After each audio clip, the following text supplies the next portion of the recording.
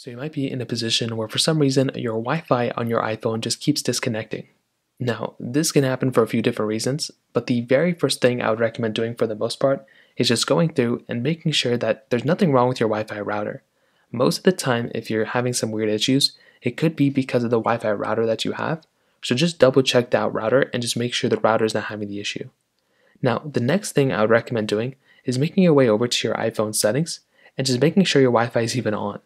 So go inside of Wi-Fi and toggle your Wi-Fi settings on, or if you're in the top right, just go ahead and go into the control center, tap on and off that Wi-Fi, and that could end up addressing and fixing some issues as well.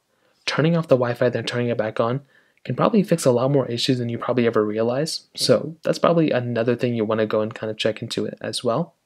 Now, on top of that, if that still doesn't end up fixing the problem, the next thing I'd recommend doing is just going through and disconnecting that specific Wi-Fi connection. So find that Wi-Fi connection here, click on the eye next to it, and go ahead and basically reconnect to that network. So disconnect from it, you can give it a few seconds, and then go ahead and reconnect, and you want to see if that ends up fixing the problem too. I think for a lot of people out there, reconnecting to that Wi-Fi is probably going to end up fixing the problem too, and that's another thing I recommend looking into as well.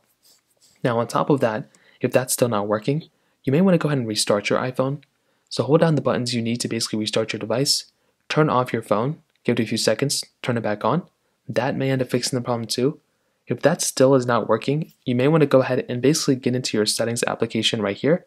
And then you want to go ahead and basically get into your general settings right here. You want to click on software update, and you want to go ahead and update your specific phone. That can very well end up fixing the problem too.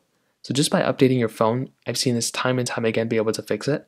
So just go and update your device, and that's probably another thing that can probably end up fixing it too. So that pretty much covers it up. If you have any other thoughts or questions, let me know in the comment section below. Hit the like button, that would mean so much, but definitely hit that subscribe button. More importantly than everything else, I love every single one of you guys. Hopefully I'll catch you guys in the next video. Peace out till then.